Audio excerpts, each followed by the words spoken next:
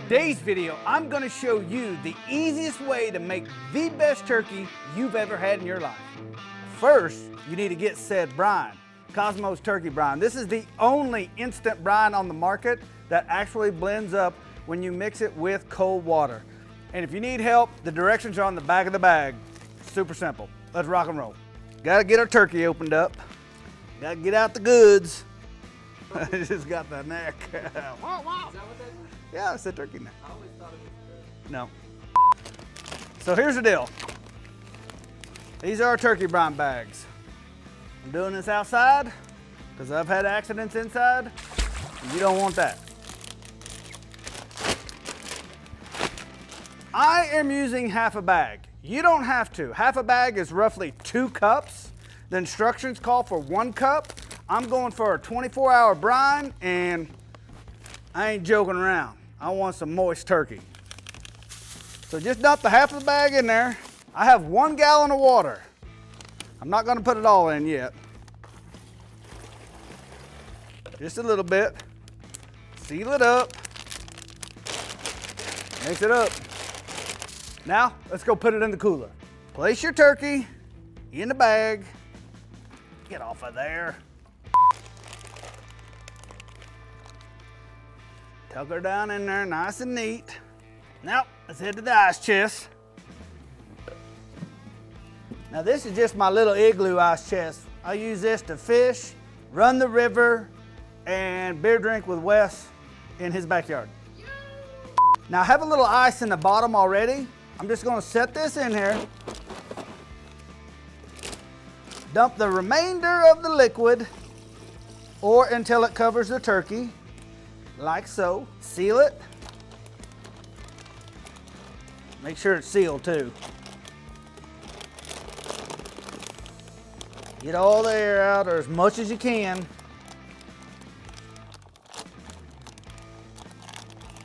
Now, this is when I give it one more little shake. Set my little turkey dude down in there.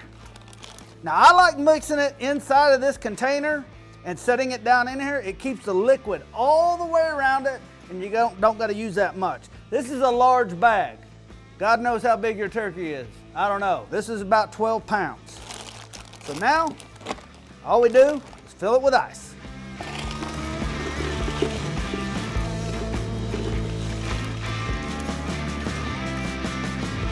All right, so we're gonna leave this in the cooler for 24 hours. At the end of 24 hours, we're gonna pull it out and burn this sucker on the rotisserie. All right, so it's been 24 hours. Time to pull it out. Now we're gonna do something a little bit different to this bird. And this is one you probably haven't seen anywhere. This is an old competition trick that we used to do back in the day. We're gonna pull some of the brine out, and we're gonna inject it.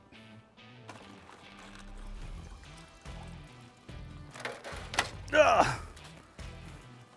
It's got a ton of brine still in it.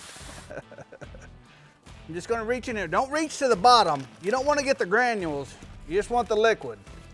Now with this, you can do whatever you want, but I'm just gonna blow up that breast.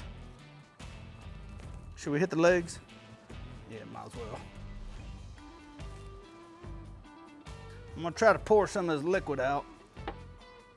Without dumping it. Oh, nailed it. There's a ton of liquid still inside. So we're gonna tie it. Now this is the one time a year that I tie these dang things. You're gonna need about 4 or 5 feet. And let's just move in for the tie. I'll turn it your way. On this end right here,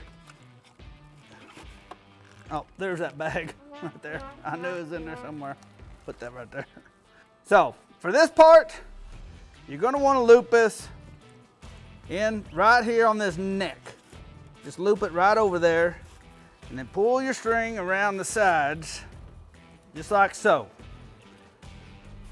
This is what's gonna hold that whole thing. Now, to make this knot, this is what you call a surgeon's knot. It's just like a half hitch, except you loop it one extra time, and then you grab that sucker and you pull tight, and it's locked. Then we'll put one extra half hitch just like your shoelaces, loop, swoop, and pull. You want to come back around the breast, over the wings, and repeat that surgeon's knot. That's what it's going to look like on the bottom side, just a nice little crisscross. And then flip it back over.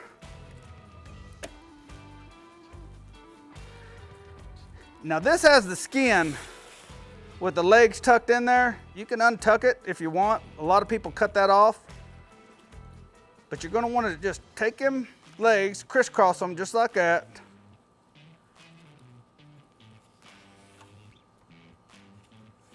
Then another surgeon's knot. Loop it. Loop it again. And pull tight. And it's stuck. Now I'm going to go ahead and put one more half hitch in it. And boom. That's how you tie them. And then discard the extra. Now rubbing a bird is kind of hard because you're flipping it over, it's getting in the liquid and all that. So don't worry about if you don't miss or miss some spots or whatever. On the rotisserie, we'll clean it up. Flip it over, grab the bottom. Like I said, don't worry about if you miss a spot. We'll clean it up inside the smoker. All right, so now we're gonna get it on the spit or the rotisserie, whatever you call it. And I'm just going through one side, get in there, coming out the other, shove that sucker in. Now we'll get the other side on. Yeah. Going all Game of Thrones on this thing. And there you go. Now let's put her on there and touch all this rub up. All right, so we're cooking this on the Twin Eagle today. Stick that little dude in there. Hit the rotisserie button. Clean up that rub.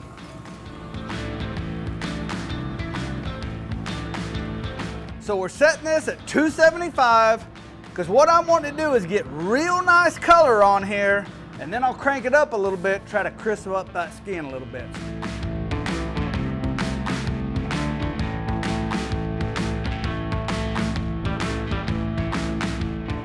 All right, so she's been on right at about 2 hours and 30 minutes. We're just gonna check it right here. I'm going right in the thigh, and I'm always careful where I poke holes in, just because I don't want them to leak out. So we're 143 right there. Let's go in the bottom side of the breast. 144, that's what you want. And when you do rotisserie, you get this even cook from top to bottom. That's what I love about this. It's almost ready.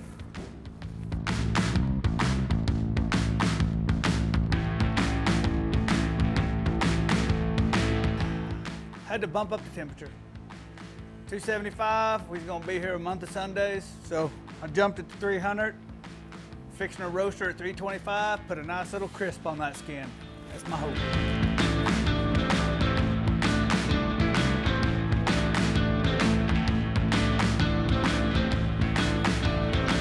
She's been running now for, let me do math in my head, right at about 3 hours. And I'm gonna hit it right below the breast there. 164. I'm taking it. Thigh. 176. All right, so we pulled it off. The breast is at 164. We're gonna go ahead and loosen these things up, get them set in the pan. Then we are gonna glaze this with our apple habanero barbecue glaze. Killer on turkey. And then we're gonna let it rest and slice into it.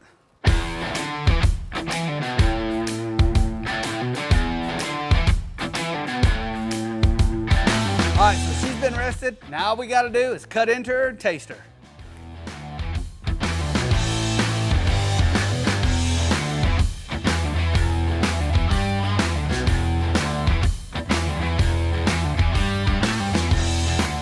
This is the most juiciest bird I have ever made in my life. Really injecting this with that turkey brine, next level stuff right here.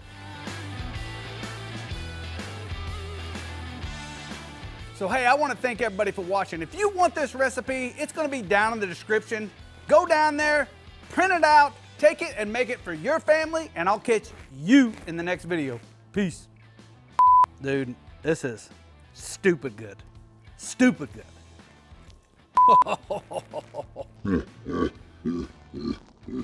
I'm gonna show you how to make this. The best tasting turkey you've ever tasted in your life. That sounds stupid. You'll ever make. Why did I say that again? Yeah. This is the fastest, most expensive. Oh my God, here we go, Wes. I'm sorry.